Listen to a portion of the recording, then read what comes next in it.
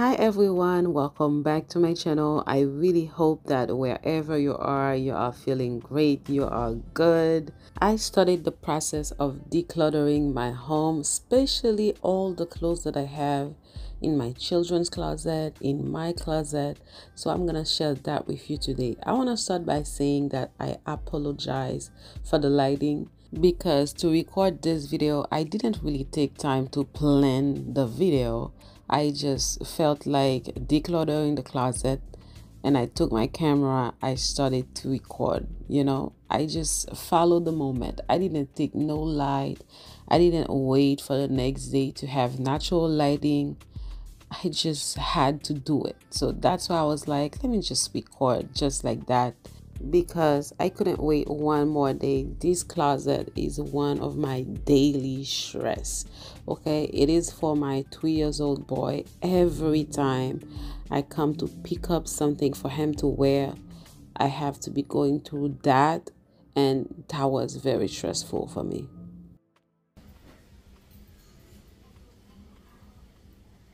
Oh, so cute. Oh my God.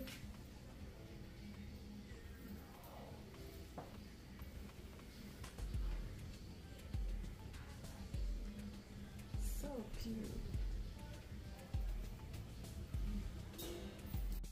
I purchased the onesie with the bow tie for my 2 years old boy for his first birthday, and the t-shirt for my now 7 years old boy. I don't know how they got in there, but I found them there. Okay. It's good to declutter because it's impossible to go through all the clothes when it's messy like that, just the way the closet was. It's impossible to even find something. I'm trying to change my life. I'm trying to manage my stress level. And studies have shown that clutter increase our stress level. And I can confirm that this is true because I feel it every single day. Clutter causes me to be frustrated, irritated. It causes me to be in a bad mood every single day, and eventually it will cause me to be depressed. A tidy home makes us feel that we are in control. It makes you feel like you have accomplished something. But when the home is messy and has a lot of stuff, it gives us a feeling of shame, and we think that we don't have it together. And studies have shown that people in a messy place report more fatigue, and they are always in depressive mood. They never have energy. I've been saying that for months at home. I'm gonna throw out everything. I keep saying that because this is really the way I feel. I realize that the more I have, the harder it is for me to organize the place and to keep the home organized. And I also realize that my son keeps wearing the same clothes over and over again very often because his closet is not organized. So I'm not using everything. He's doing fine like that. Because his closet is so full and so messy, I can't really go through everything. And sometimes when I see the t-shirt, it's already too small. Or when I see the pants, they are already too small. So that's why I was like, let me just declutter this closet. I thank God for giving me the strength to do that, because for years, you know what I've been saying? What I need is a bigger home. I don't have a lot of stuff. I've been saying this for years that I don't have a lot of stuff. My children don't have a lot of stuff. The thing is, the closet space is too small. My home is too small. By the way, let me say that I live in Brooklyn, New York. My home worth over $1 million. It's a legal two-family home. On the garden floor, I have a two-bedroom apartment for rent, but there's no space. It's a great investment property, but it's not the ideal place for me to live with my big family. Honestly, I'm saying that. We really want to move to another state to purchase a bigger home for our family. This is really what we want to do. This is really what we wanted to do since the beginning. But it's not possible yet. I am grateful to God for what we have. I thank God for what we have. And at the end of the day, I have to make my family fit into our home and live in our home happily with no clutter, because this is what we have. This is my present. I don't have the huge walk-in closet. My children don't have the huge walk-in closet. So I have to live and feel good with what I have. And I want to kindly recommend you to do the same, okay? Try to see if you can make your family fit in your apartment or your house, because this is what you have. If you don't have a big living room, don't buy a big chair. Don't buy a big TV stand. And then you're going to feel like, oh my God, the place is too small. Try to buy your furniture according to your space. If you know that you don't have a huge walk-in closet, don't buy a lot of shoes, a lot of handbags, a lot of clothes, and then you're gonna feel like your closet is too small. It's gonna be all around your room, and you're not gonna be happy living at your house. So this is what I'm kindly recommending you, because I'm now realizing that I have to stop and try to fit my family into my home. I'm not judging you, because I was making the same mistake. Okay, try to see if you can live with what you have, because a lot of the time we keep saying that my place is too small. My place is too small. That's why I have that much around. So if you know that your place is small, don't buy a lot of stuff. Try to buy what you can fit into your place. And please remember, when you're furnishing your apartment, to leave some space for you to walk around, for your children to walk around. You will need that. Right now, I've reached a point where I have to choose between my mental health and what I have.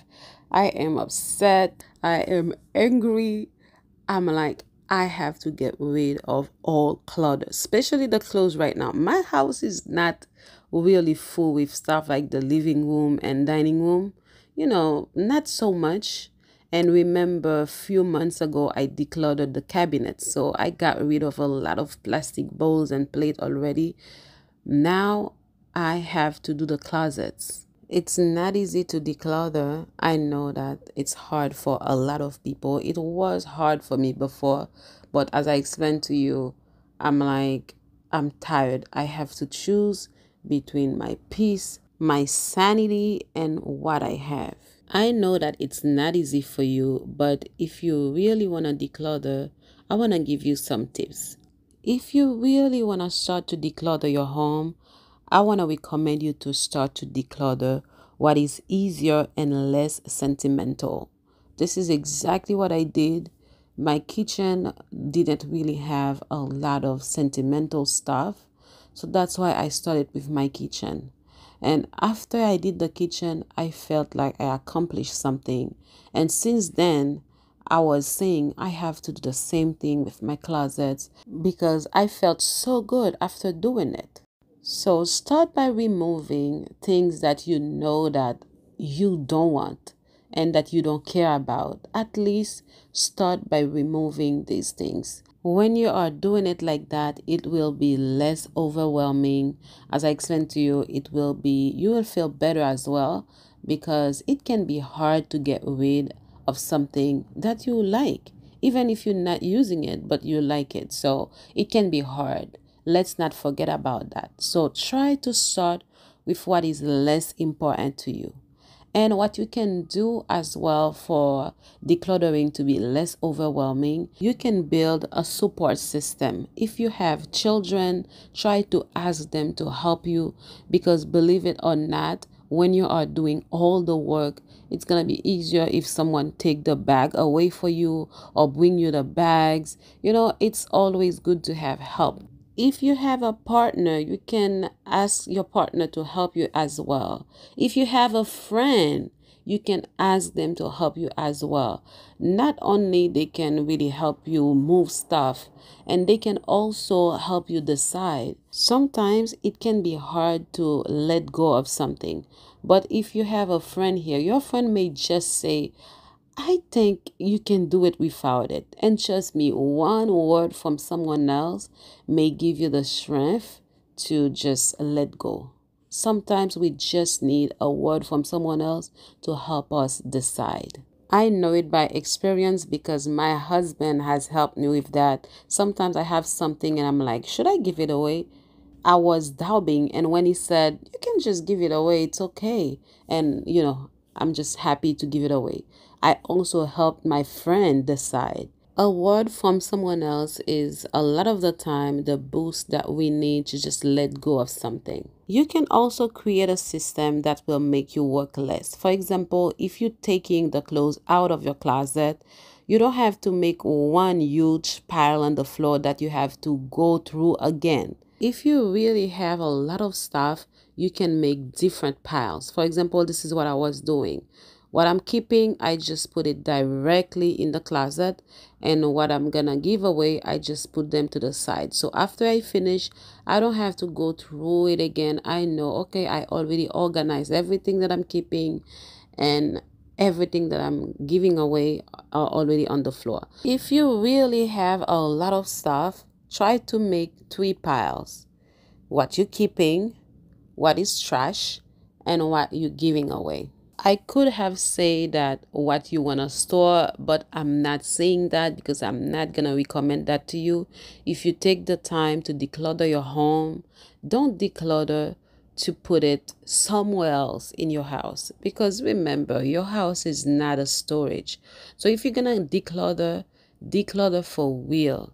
Just keep what you need and give away what you don't need. There's only one exception that I can think of right now. If you are a young mom and you want to keep some baby stuff for your next baby, go ahead and do it. I'm not gonna say that you have to give everything away and then buy everything new again. I'm not saying that.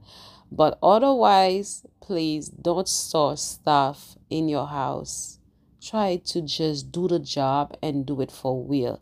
Declutter your home and take everything that you don't need out of your house. While I was reading about decluttering, I came across a method that I think is true. If you don't use something for 6 months, you most likely don't need it. They call it the 90-90 method. For example, you ask yourself, did I use that in the past 90 days?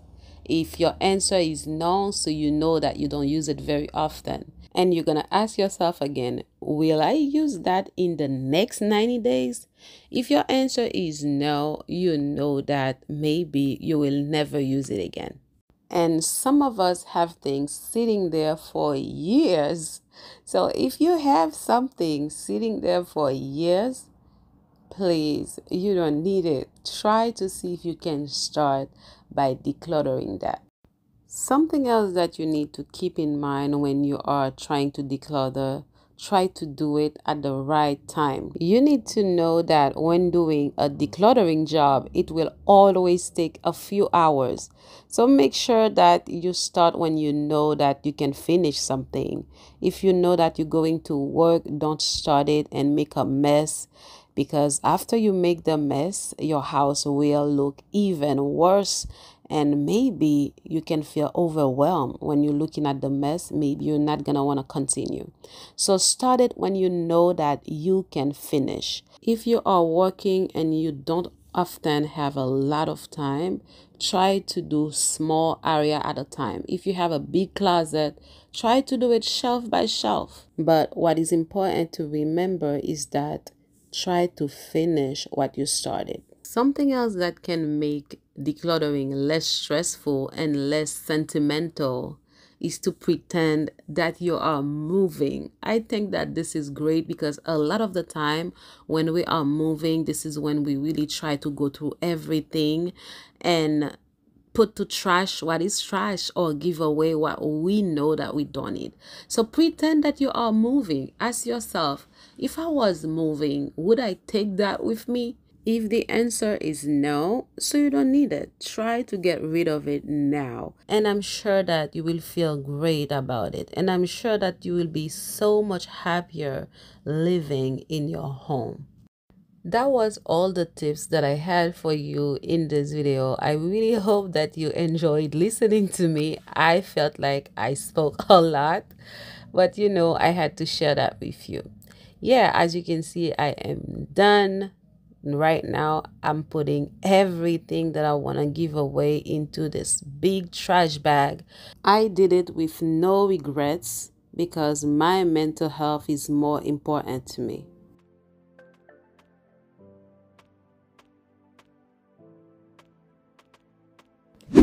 And this is a before and after comparison. As you can see, the closet was overpacked. It was impossible to get something from this closet, and it was so stressful. And keep in mind that this is something that I use a lot. I really hope that you enjoyed watching this video. I really hope that you found the motivation you needed to start to declutter your home. Clutter is not good for our mental health. Clutter is not good for our body in general. Studies have shown that it can even affect the way we sleep. So our home really affects our mental health. So please do that. If you like the video, please don't forget to give me a thumbs up, and also don't forget to leave me a comment, because your comment is very important to me, and as I always say, your comment may be exactly what someone else needed. As you can see, I tried my best to get rid of a lot of different things. As you can see, I kept about 6 sleeveless t-shirt and about 6 short sleeves t-shirt for him to wear inside the home. You see, just few shorts. I tried my best. And on the first shelf, I usually put the clothes for him to wear outside. For example, if I want to take him to the park, to the hospital, these t-shirts are for that. And I kept just few shorts as well, and about 6 jeans. On the top shelf, I have his winter clothes. Sometimes it's cold here, so I have the sweatpants and few jeans that are a little too big right now. This is size 5 and 6, so I kept few so I don't have to shop very soon. And in the back, you're not gonna be able to see that, but I have winter shirt and sweaters. So when summer is over, this top shelf is gonna be empty because I'm gonna put all the winter clothes at the bottom. Yeah, so don't worry, I don't have a lot. I want to say thank you so much for clicking and watching this video. Your support is very much appreciated. It's always appreciated. It really means a lot to me. Thanks again for watching. I cannot wait to see you in my next one. Bye.